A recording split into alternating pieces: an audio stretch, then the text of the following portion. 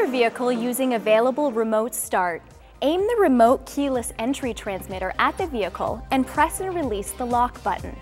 Immediately press and hold the remote start button for at least 2 seconds until the turn signal lights flash. This is your signal that the vehicle has received the remote start request.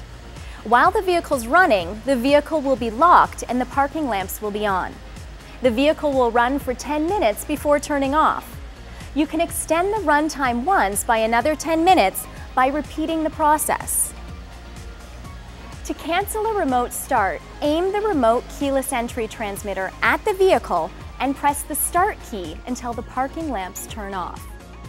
To drive the vehicle once it's been started remotely and while it's still running, just insert the key and turn it to the on-run position.